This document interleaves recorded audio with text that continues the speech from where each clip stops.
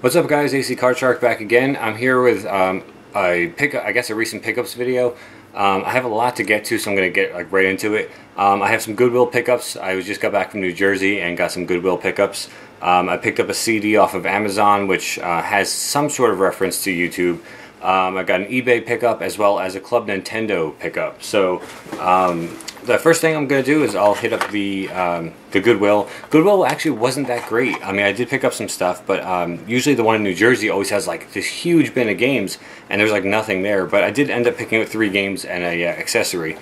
The first game I picked up was for the Sega Genesis, and that's FIFA International Soccer. It was marked $2.99, and it was 50% off, so I got it for $1.50. And it comes complete with the box and instructions. So, complete copy of FIFA Soccer. I remember loving the soccer games back in the Genesis. I remember loving those games, so that should be a lot of fun to play once I can actually play it. Second game I picked up was for the N64. Was $1.99, again half off, so I got it for $1. And that is NASCAR 99. NASCAR 99 for $1. I figured it's a game I don't have for the 64. I need to build that collection up, so there you go. For $3, I found this just sitting on a random shelf, actually, which is weird. But I found the Rumble Pack for the N64. And I had one of these back in the day, but I don't know where it went. So for $3, I figured I'd pick one up. I never really used the Rumble Pack too often, but I figured it's just a part of the system I didn't have at this point. So I figured I'd pick it up for $3. And then the last game I picked up, I already have a copy of this, and it is complete as well as this. This is complete as well as the one I already have. So this one will be up for trade. Absolutely will be up for trade. So if you want it, it's first come, first serve. First one is to send me an offer for it. It's yours. But I got it for $3, and that is for the Genesis NBA Jam. Really, really strange is that if you remember, I just found this at the Goodwill out here in Pennsylvania. And I go to the Goodwill in Jersey, and they have a complete copy there too. It's just like, that's so weird to find 2 complete copies in 2 different states, 2 different Goodwill stores. But this one definitely will be up for trade. So first person to send me an offer for it, it will be yours. So NBA Jam complete instructions and instructions and cartridge in the box. Box is in great shape. Still has this little tab there. So like I said, first one to shoot me a PM, it's yours. Next thing I picked up, that was the Goodwill. Next thing I picked up off of Amazon was a CD, a music CD. It's a band called The Progress. I don't know if you can really even see that, but there you go. The Progress. The album is called Merit, M-E-R-I-T, Merit. The reason I'm showing you this is, if you remember, for those of you who have watched Pixel Sandwich's channel from back in the day, his intro song, everyone always went nuts over it. Who is that? What band is that? It's a local band from New Jersey, and they actually aren't together anymore. I'm trying to see where the town is here. Cherry Hill, New Jersey. It's a local band, and Pixel Sandwich's theme song is actually on this album, the one that he used for his intro for his videos.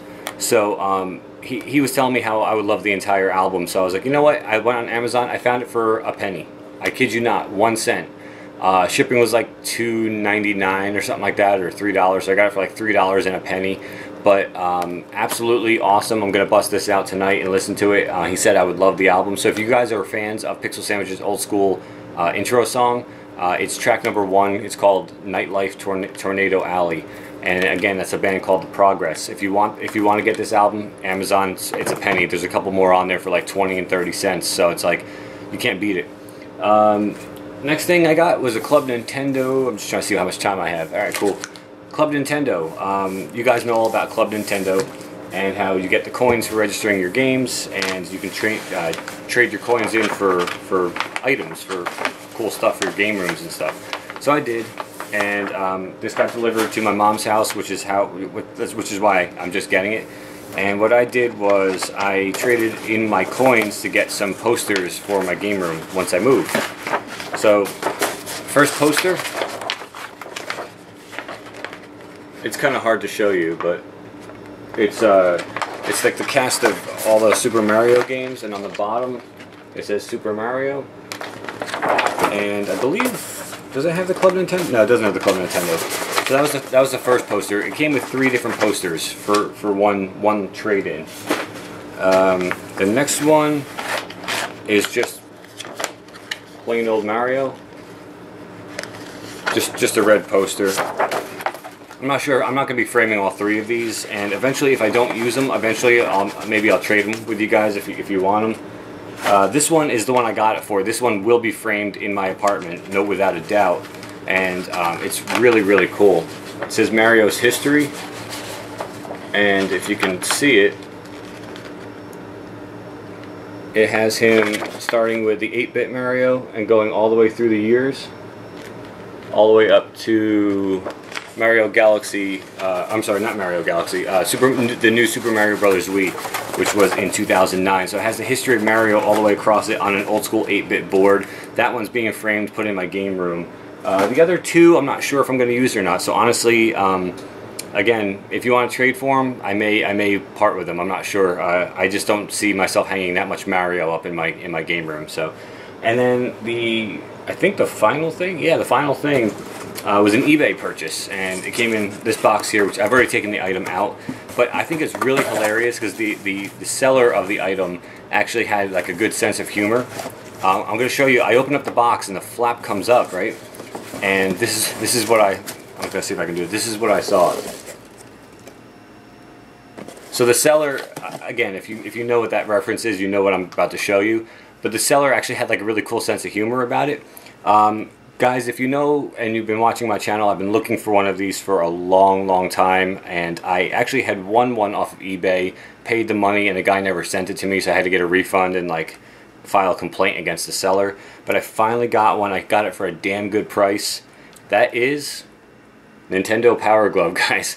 One of the worst peripherals ever put out by Nintendo, but I had to have one for my game room. It's so retro and so NES. And you know me and how nuts I am about the NES system. So just like Lucas from The Wizard, I can wear it and tell it and just say how bad it is. But yeah, the Power Glove, I've been looking for one of these for a long time, and it didn't come with any sensors or anything, which, you know, kept the price down on eBay, which was awesome because I'm not looking to play with it. I don't care. I want to put this next to my Rob the Robot on a shelf in a game room. It's really just the nostalgia and the and just having part of the Nintendo, you know, it's part of a Nintendo collection, and I had to have one of these. As a retro gamer, I had to have one of these. I got it for 20 bucks off of eBay. They a lot of these sell for like 100 or more. I got real lucky. No one really bid against me too much. I mean, I had one guy, but it wasn't too bad. And you know, I'm really stoked to have this thing. So eventually, I may put this thing on and wear, you know, in a video sometime or something.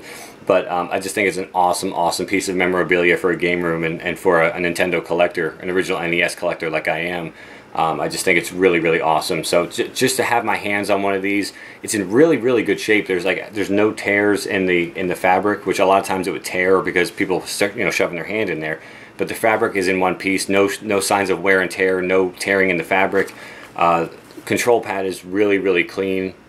And yeah, the whole glove itself is pretty clean, so I call that a really good eBay pickup. And that's the pretty epic pickup for you know, for the last week or so. So that's about it, guys. That's what I picked up recently. I think I did some good pickups. I also downloaded some games off the PSP Go. I got Midway Arcade Treasures. Oh man, I downloaded like 4 games. Kenko Bancho, guys, if you have a PSP Go or a PSP, Kenko Bancho is an amazing beat 'em up brawler. If you guys are into beat 'em ups, great game. I absolutely recommend it. It just came down to 20 bucks in the marketplace, or the PSN. So if you guys love beat 'em ups, that's a great game to pick up. I picked up Pac-Man CE for my PSP Go because you know me with my Pac-Man, and Mega Man 2, Japanese version. It's actually Rock Band 2 technically, but Mega Man 2, it was like $4.99. So those are the 4 games I picked up on the PSP. I may do some reviews on those games, but that's about it. I'm going to be shooting a video right after this. It's going to be an epic package from another YouTuber. So stay tuned for that, guys. I'm going to record that right now and then maybe post it a day or so after I post this one. So keep tuned for that. Awesome guy. Was really awesome. Sent me some good stuff, and I definitely am going to have to get him back for the stuff he sent me. So, but that's going to do it for my recent pickups, guys. So until next time, AC Card Shark. Take care.